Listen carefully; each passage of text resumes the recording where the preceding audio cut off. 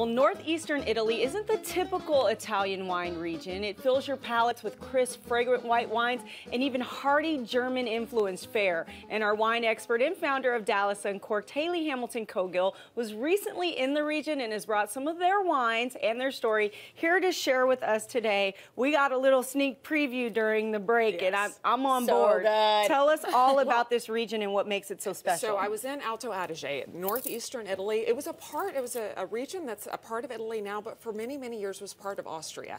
So that kind of Austrian-German influence is very, very apparent. Meat and potatoes? It is hearty, hearty cuisine. I've got, this is just kind of a picture of the region. It's totally like your Sound of Music moment. Flying in, you really feel like you're in a completely different world. This particular vineyard is at 8,000 feet. Oh my goodness. And you're looking at, it's near the Alps, near the Dolomite mountain range.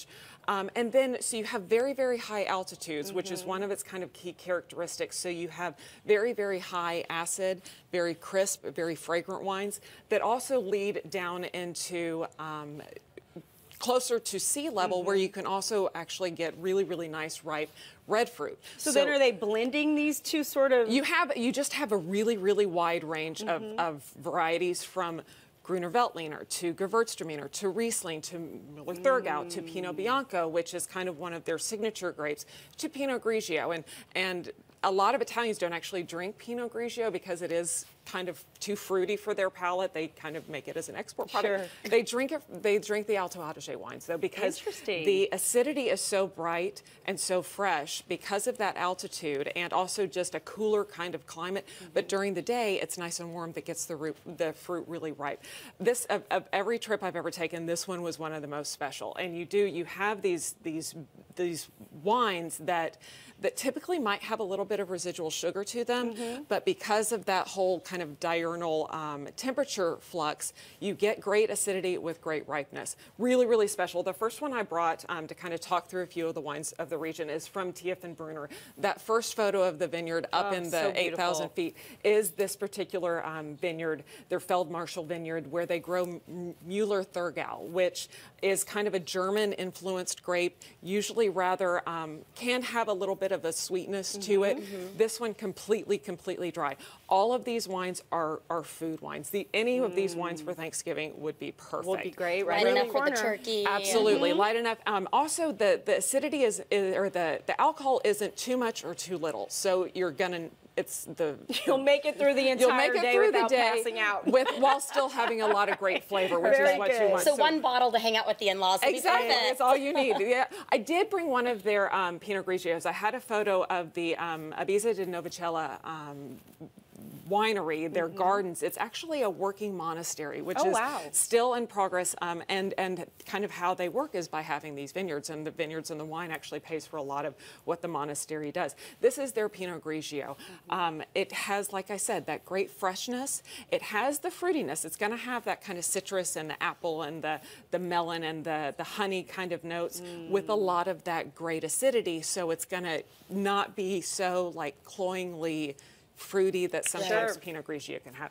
Did bring Pinot Bianco. I said that was kind of one of the signature grapes of the region. This one is from Terlano, and Terlano's kind of made a practice out of actually aging a lot of their white wines for a significant period of time. We had one that was about 20 years old, which for white wine isn't very typical, but they have really proved that because that acidity is still so apparent, the fruit flavors get a little bit more dried. Maybe it's a little more caramel and honey instead of really bright, fresh fruit, but still very, very fresh and fragrant, so it's great with food. Even a little bit richer food, like a roast turkey or roast chicken or something like this. These bottles are my favorite because it's open. It's open, and this is what we have. Try. This is what we have in our glass, and there are two different varieties. This is from Kalleri, Kaltern. It's one of the co-ops in the region near Lake Caldero. It's Schiava and Lagrein, two grapes that I hadn't really heard of until I got to this region. They're pretty much indigenous to this particular part of Italy. Perfect turkey wine. Oh my goodness, I think it's so good. It's light, it's fragrant, it still has some nice body, but it's not going to weigh you down, which is what you really want for Thanksgiving. Then the last one is Hofstatter. It's their Pinot Noir, their Pinot Nero. I was so pleasantly surprised to find such great Pinot Noir in this region. And actually, with a little bit of age on it, it's going to get that much better. This one was probably my favorite of the many that we tasted during the trip.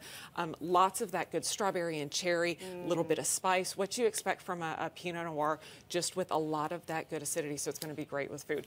And the food that we had, it was unbelievable. It was, you know, they're known for their spec. Look at but that. It's also apples. Apples, actually, 80% of the apples that are consumed in Europe are grown in Alto Adige.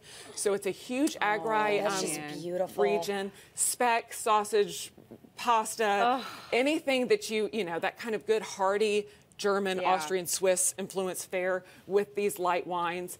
It's incredible. I'm down. I am so, and that was just, I had to, you know. One of these days I'm going with you. I want you to. Okay, cool. Well, you can get details of each of these wines and where to find them, right? Yes, at Hayley's website. And it's DallasUncorked.org. Check it out. These are really amazing. good stuff. I'm going to finish my glass. Yeah. More Cheers. broadcasts after this.